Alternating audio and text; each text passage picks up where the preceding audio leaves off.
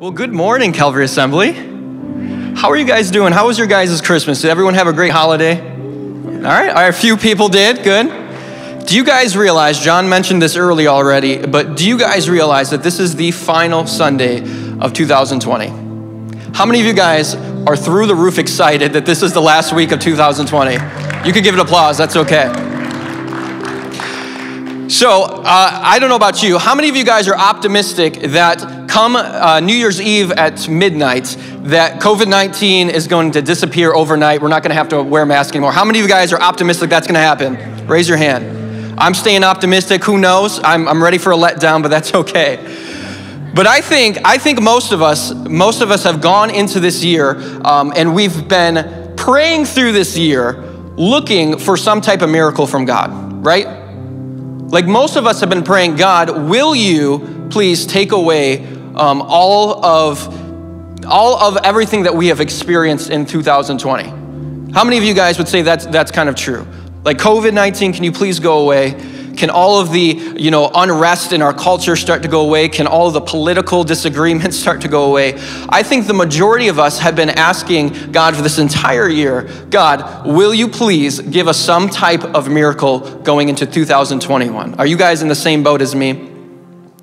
I think most of us have spent our entire year doing that. And I want to look at a story of a guy who probably saw more miracles than we could ever imagine.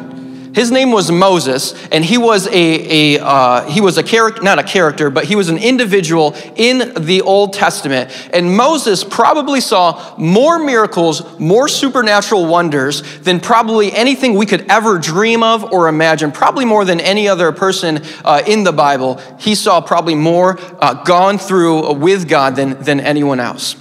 And what happened with Moses, if you're unaware of the story, and this is going to lead us into the passage we're going to talk about in a second here, but what happened with Moses is that Moses, he went in and he was called by God to free his people from the nation of Egypt. They were enslaved and in bondage in the nation of Egypt. And Moses saw God perform 12 supernatural plagues over the nation of Egypt.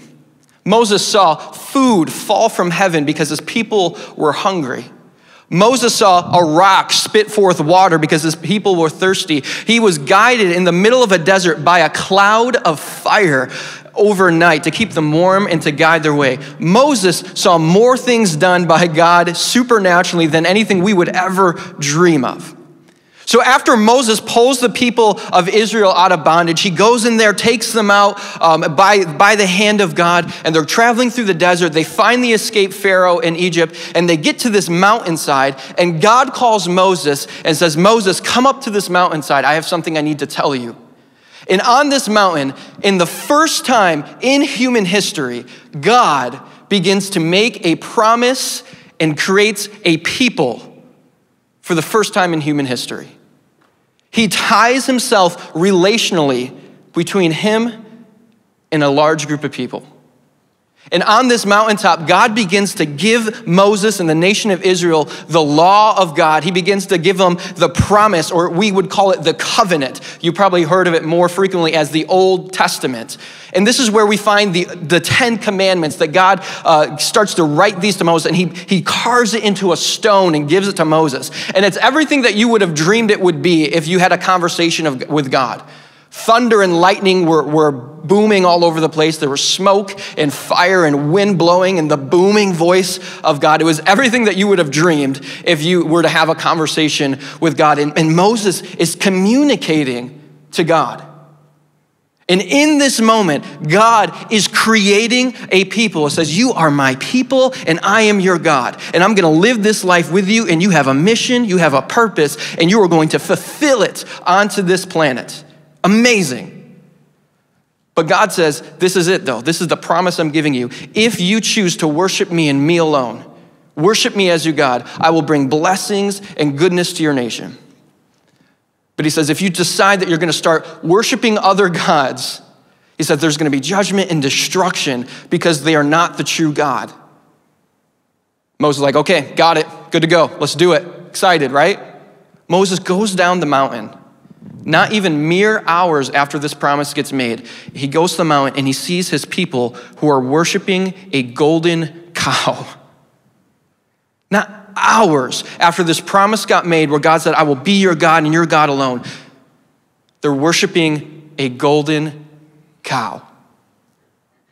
And as you can imagine, this is incredibly frustrating to Moses. The people got scared. They didn't think Moses was coming back. So they saw the smoke and the thunder on the mountain. They said, God is terrifying, so we're going to create a God that's a little bit easier for us to control. So they decide to make their own God, and they started worshiping it. And Moses, as you can imagine, is angry, but also terrified, because he just made a promise with the God of the universe that they were going to worship him and him alone, and they already broke it. So Moses throws down his stones, he yells at his people, and he goes back up to the mountain to pray. And this is incredibly fascinating to me. He goes up to the mountain to pray, or to talk to God. He said, God, your people have already broken the promise.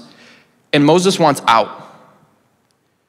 He says, I want out of this covenant, I want out of this promise, because I don't think that we can keep this end up. I cannot go any further. And in Exodus 32, in verse 12 and 13, I'm not gonna read it, but you can look at it later. In that verse, God says, or Moses says to God, God, I'm not going any farther until you show me who you are. He says, you know me by name, but I don't even know who you are, and you want me to lead these ungrateful people who are worshiping other gods. I'm not going any further until you show me who you are. And this is profound to me, because this is Moses that has spent the last couple months with God, walking with God, seeing the incredible miracles of God take place in his life. And yet he gets to this moment in the deepest, darkest part of his life where he says, God, I don't even know you, and you want me to lead these people. You want to fulfill these promises. I don't even know who you are yet. And he says, I'm not going any further until you show me who you are. And in verse 18 of chapter 33, Moses says something profound. He says, God, show me your glory. Show me your glory. He says, God, I need to know who you are. I need to see something deeper than the surface. I need to know you, because until I know who I'm working with, I'm not going any further, because I don't think I can do it. How many of you guys know that there is a difference between knowing someone and really knowing someone? Just raise your hand if you're with me here. You know someone, but then there's people that you really, really know, sometimes for better or for worse, right? When I was in high school, I met my wife at this really weird thing called Homeschool Academy. I was homeschooled. Homeschoolers are normal. We're real people. We love homeschoolers. And if any homeschoolers in the room, just raise your hand.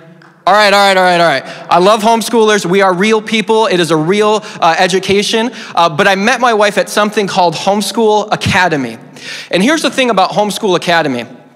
I didn't want to go. It was my senior year of high school. I've been to a bunch of different homeschool groups in my past and didn't really like them, didn't really connect with anybody, and wasn't a fan of going to it. But my mom made me go to Homeschool Academy. She didn't force me, but she highly, highly encouraged it. I was like, fine, I'll go. So parents, if you have kids in the room, you ever had to make your kid do something kind of begrudgingly? So that was me. I drove my own car there because I had a car at the time, and I anticipated going home early. I walked in the building, and I walked in, and I saw this person. Her name was Mariah Thompson. I'll tell you what, guys, God did a miracle in my heart that day. I love Homeschool Academy now. I loved Homeschool Academy. I was like, this is great. This is the best thing that ever happened to me. God did it. How many of you know that God still works in hearts today? You guys say, okay, thank you. So I walked in, saw Mariah Thompson. I did a double take like, okay.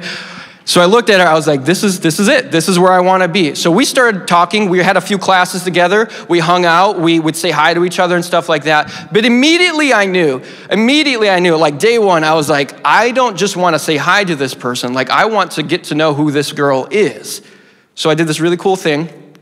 I started DMing her on Facebook. Just started sending her a bunch of private messages. But get this, guys and girls, if you're looking to date somebody right now, this is really good advice. I started sending her Bible verses.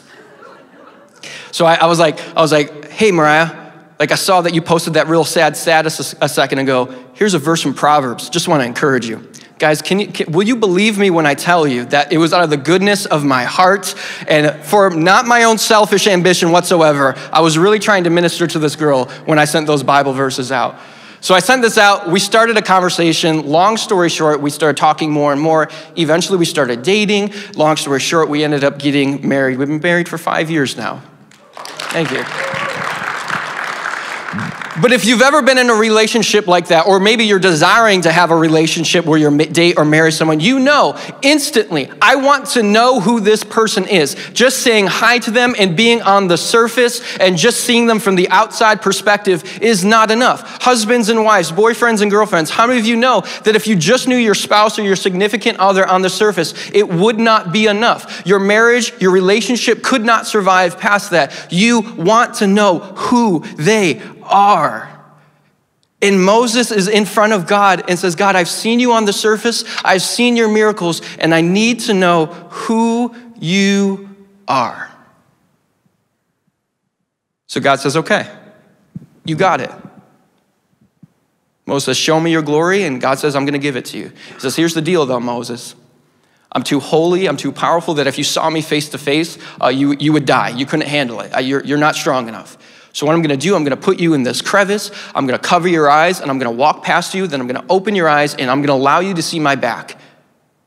And I'm gonna show you who I am. And this is what it says. This is found in Exodus chapter 34, starting in verse 5. God says this. Then the Lord came down in the cloud and stood there with him and proclaimed his name, the Lord. And he passed in front of Moses, proclaiming, the Lord, the compassionate and gracious God, slow to anger, abounding in love and faithfulness, maintaining love to thousands and forgiving wickedness, rebellion, and sin. Yet he does not leave the guilty unpunished. He punishes their children and their children for the sin of their parents to the third and fourth generation. And verse 8 says this, Moses bowed to the ground at once and worshiped. So God comes directly before Moses. He stands in his presence and he begins to share with Moses who he was. Guys, listen to this. There will come a moment in your life when the miracles and wonders of God are not enough for you anymore. Let me say that again. There will come a moment when the miracles and wonders of God will not be enough for you. Moses experienced it all and then some. Yet it left him unfulfilled. As much as we want that to be true, as much as we want to say, God, if you will do this in our hearts, if you will do this in our lives, if you will take care of this, then I will follow you, I will worship you, I will never doubt you. As much as we want that to be true, the miracles of God will not sustain our faith. And that sounds blasphemous at first.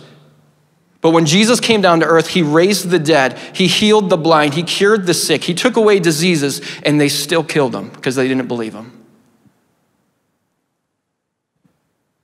There will come a time when the miracles and wonders of God will not be enough for us. We need more. I'm not saying that they're not necessary, but we need more than that.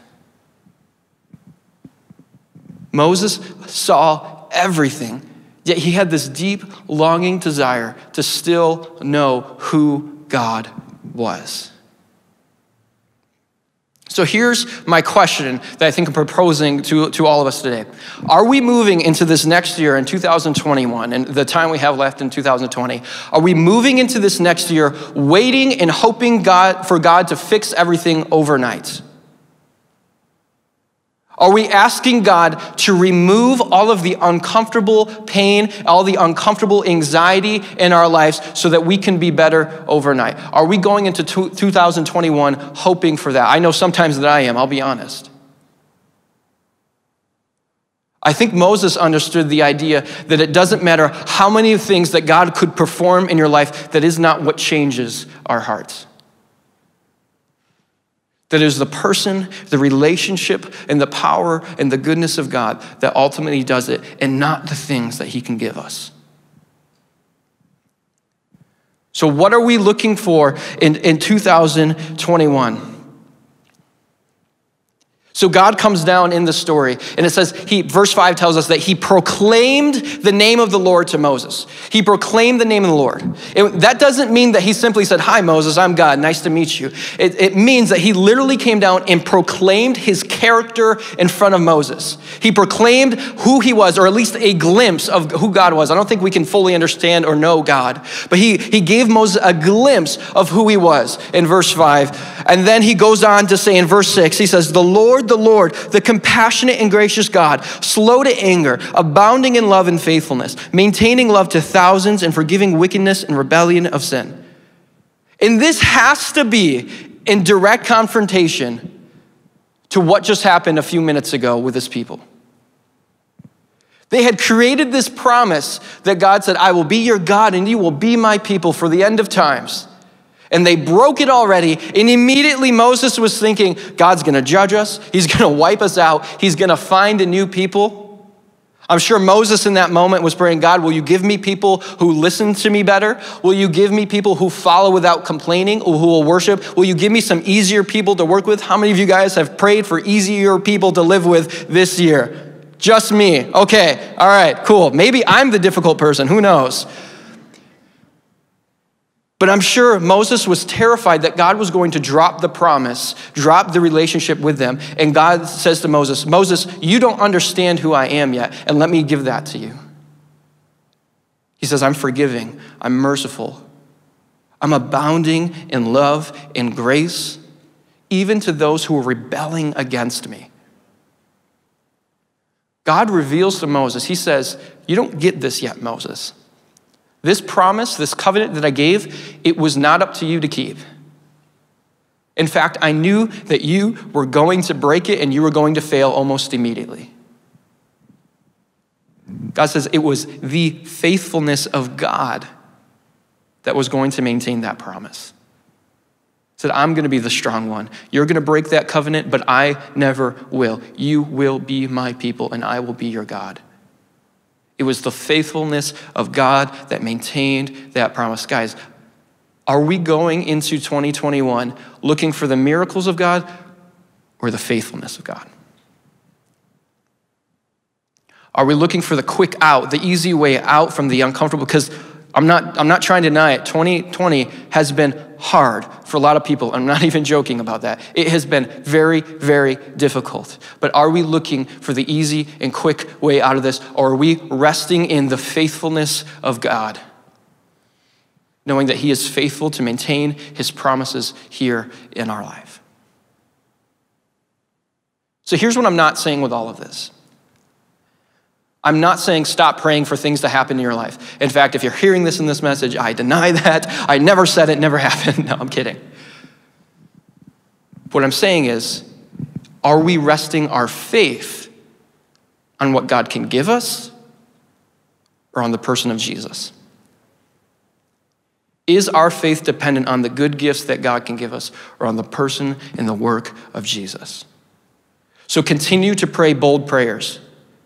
Pray that you'll be able to have a job to provide for your family. Pray that your loved ones are healed miraculously in supernatural ways. Pray that your friends, your brothers, your sisters who are far from God would come close to the heart of God and know that they can love and worship him.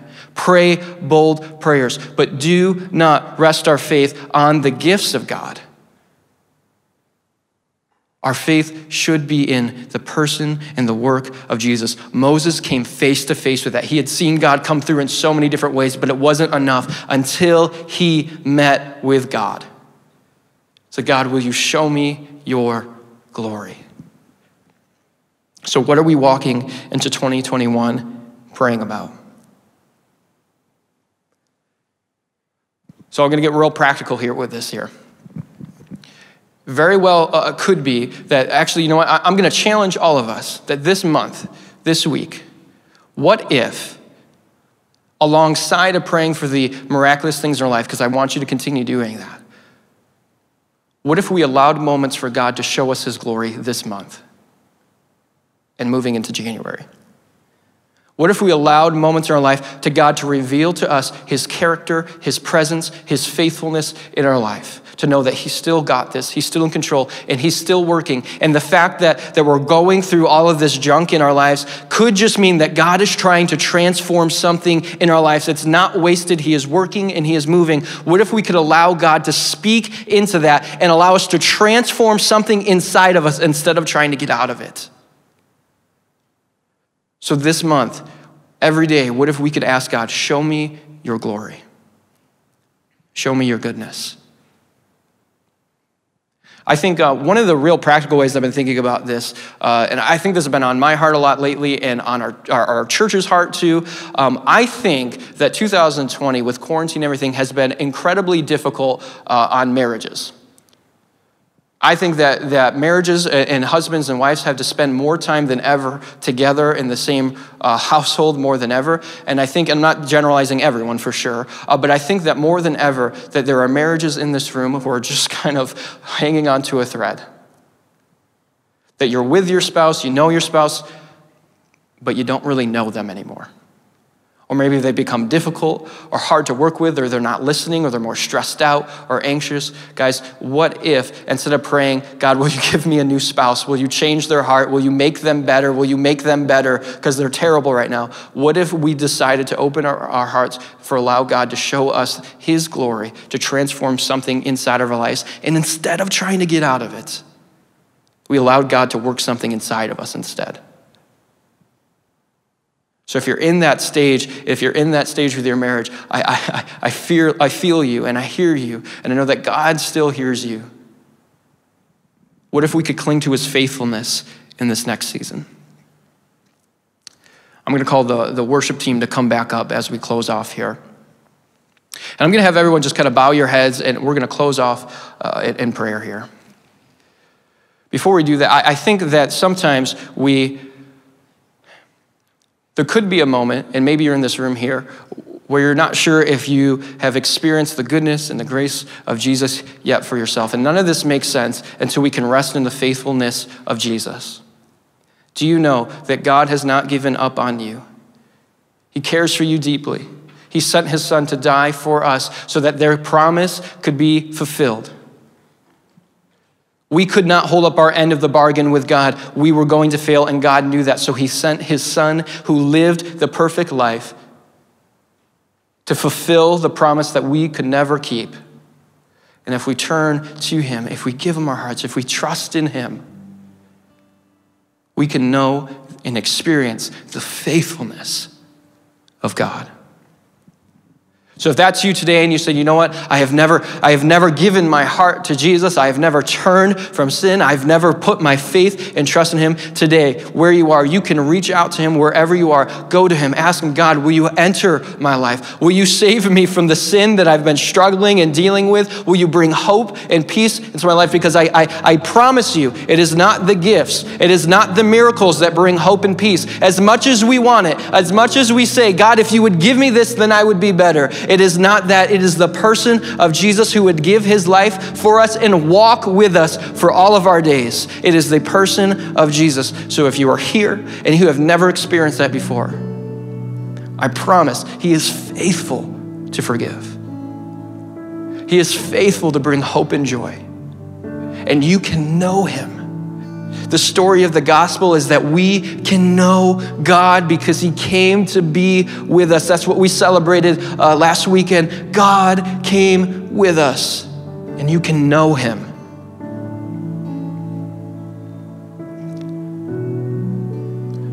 You can know the God of the universe. And it's not up to you to fulfill the end of the promise. He's already done that through the cross. So that's you. I encourage you, reach out today. Let's close in prayer. God, you have been so good to us. 2020 has been rough. We've all experienced pain. We've experienced loss and stress and anxiety and depression. We have walked through it, God. There's not a person in this room who has not been affected by the effects of this year. God, we don't go into 2021 hoping and depending on it to all go away in order to love and to follow you. But we go into 2021 ready to cling to your faithfulness, that just like the fiery furnace story, that even if you don't fix it all, God, even if you don't come through, we are still going to worship you because you are good and you have sent your son for us. God, give us that faith. For those who can't believe that yet, give us the faith. Help us, Lord Jesus. And we praise you in your name. Amen.